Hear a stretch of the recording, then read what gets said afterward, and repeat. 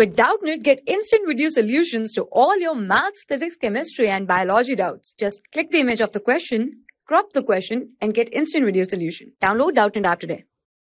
Hello students, so the question is, two heat engines are operating in such a way that heat rejected by the first engine is used as heat input of the second. If both the engines are 40% efficient, then the overall efficiency of the system is. So here first we explain what is heat engine. So heat engine is a device that converts the heat energy into mechanical energy. So in heat engine there is a source, that is input. It supplies heat Q1 to the working substance.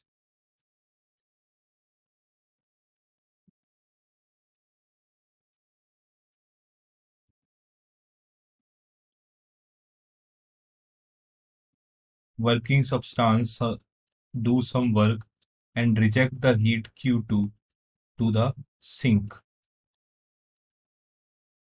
And the efficiency of heat engine is written as 1 minus Q2 upon Q1. So we can write here as equation, efficiency is given in the first case, that is 40% efficient. So it will be 40 upon 100 is equals to 1 minus Q2 upon Q1. Or you can say Q2 upon Q1 will be equal to 60 by 100. Assume it to be first equation.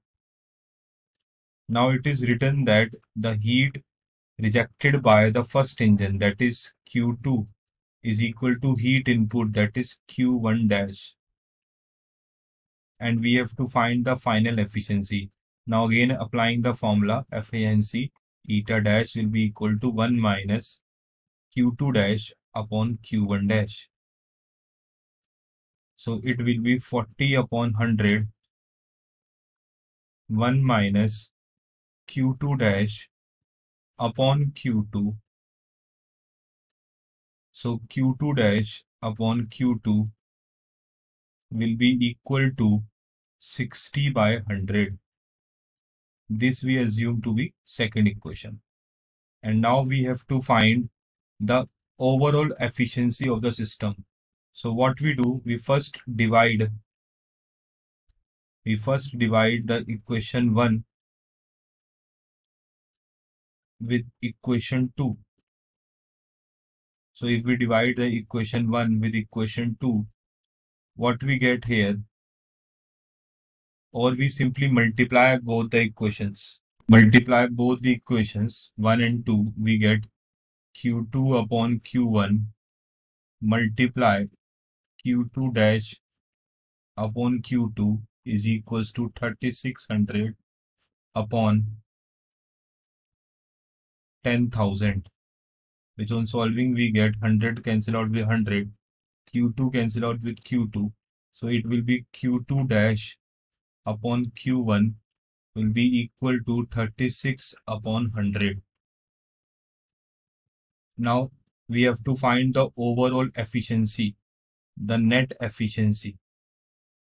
So the net efficiency will be 1 minus Q2 dash upon Q1, because Q1 is the input and Q2 dash is the last output.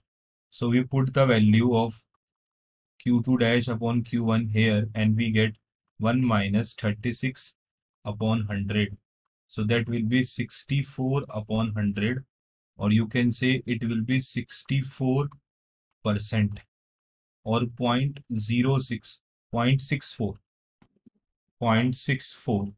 That means the correct option is option A. Thank you. For class 6 to 12, IIT JEE and NEET level. Trusted by more than 5 crore students. Download Doubtnut app today.